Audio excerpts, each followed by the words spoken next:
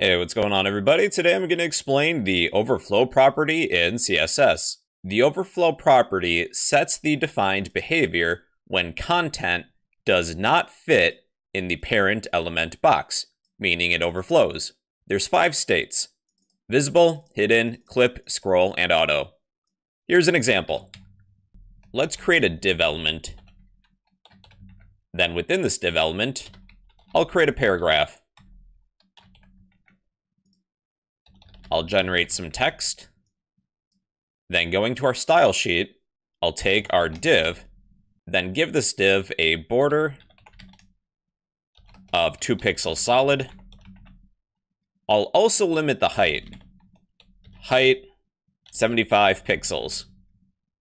Now we have a problem. The content of our paragraph is overflowing out of our div. We have a couple different ways of handling this with the overflow property. By default, overflow is set to visible. There's going to be no apparent change. Basically, we're stating if any inner elements will overflow, allow it to do so. That's why you see this text overflow out of our box. Our second state is hidden. With hidden, any content that will overflow outside of our box will be hidden. We can no longer see it. However, we can still interact with it. For example, if I were to copy and paste all of this text,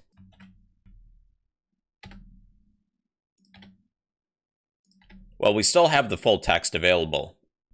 Now, clip is very similar to hidden. There's no apparent change.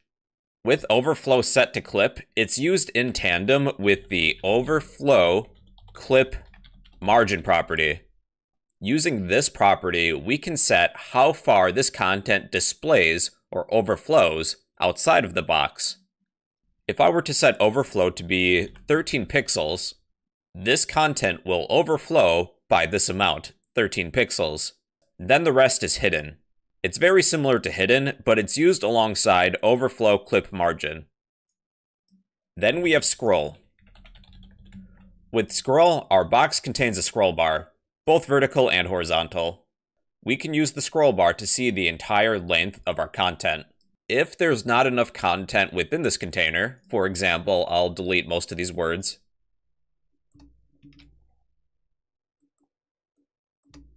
Well, we still have that scroll bar, although it's disabled. If you set overflow to auto, if you don't need the scroll bar, either horizontal or vertical, it won't be displayed until you do need it. So let me undo these changes. Now that scroll bar is displayed. That's the use of overflow auto. Alright everybody, so that's the overflow property.